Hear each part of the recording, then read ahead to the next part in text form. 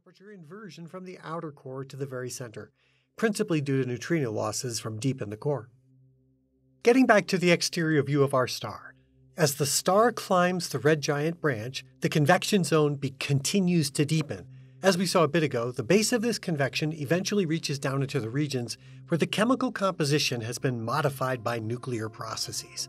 In particular, lithium burns via collisions with protons at relatively cool temperatures, and because of its rather large nuclear cross-section for reactions, this temperature necessary for the reaction is just below the temperature for hydrogen fusion via the proton-proton chain.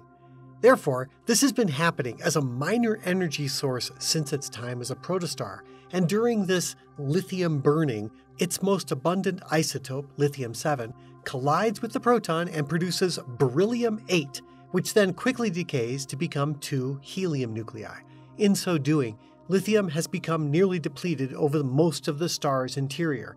Next, this shell-burning phase of the subgiant and red giant branch phases mean that the mass fraction of helium-3, light helium, over the middle third of the star has also increased a lot. We didn't talk much about the CNO cycle for the Sun, but it's occurring in small quantities, which means that the core would be enhanced with carbon, nitrogen, and oxygen.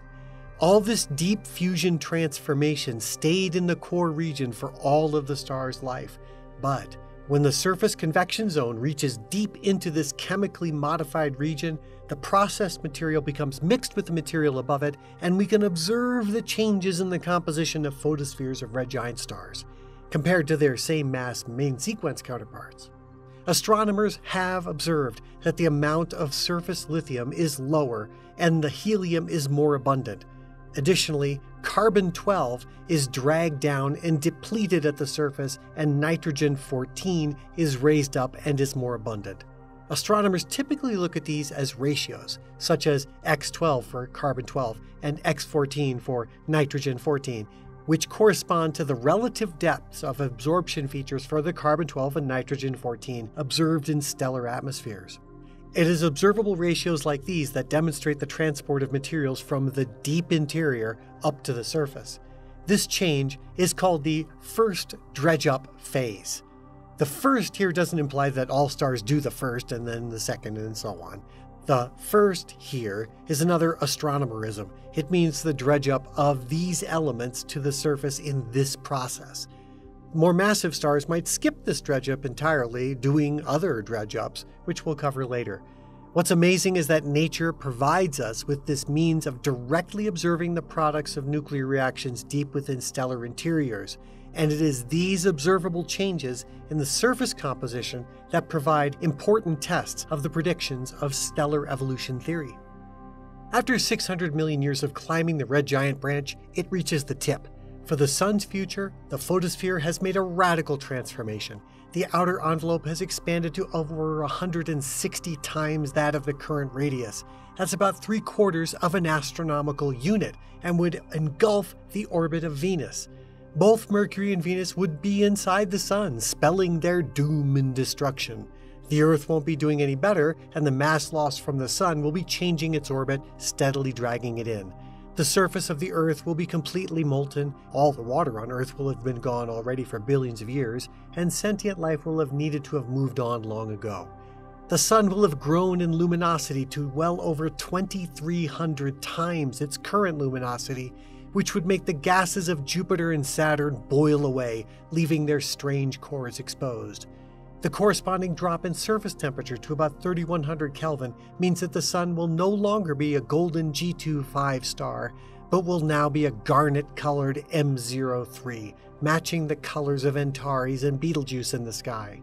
Down in the core, at the tip of the red giant branch, the central temperature and density have become about 10 to the 8th Kelvin and about 7.7 times 10 to the 6th kilograms per cubic meter.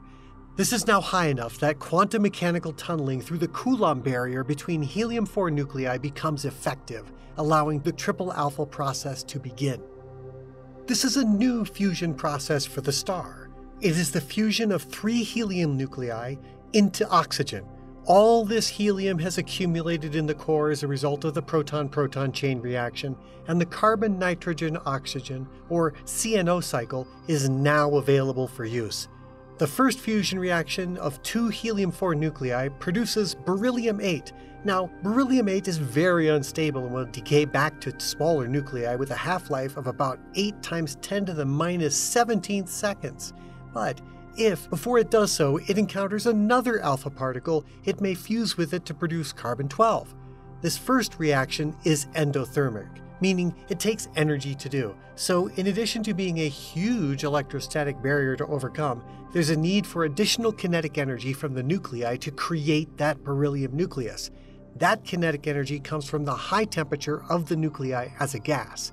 This temperature and subsequent thermal motion must be so high as to provide about 92 kiloelectron volts, which is the equivalent of a high-energy X-ray photon.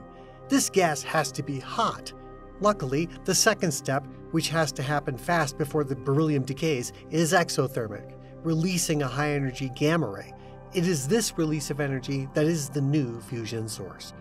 Because of these conditions for this process, a high Coulomb barrier for the first step, a need for additional energy to create the beryllium nucleus other than just the two input parts, and a fast decay rate demanding a fast find of a fusion partner in this hellish do-si-do, all means that this whole process is extremely temperature dependent. The triple alpha fusion reaction rate goes like temperature to the 40th power. That is, if the temperature rises by 10% when it's 100 million Kelvin, then the fusion rate goes up 45 times. If the temperature happens to double to, say, 200 million Kelvin, then the fusion rate goes up 1 trillion times. It also means that if the temperature dips lower than 100 million Kelvin, the process shuts off completely. Triple alpha is a cauldron of chaotic fusion.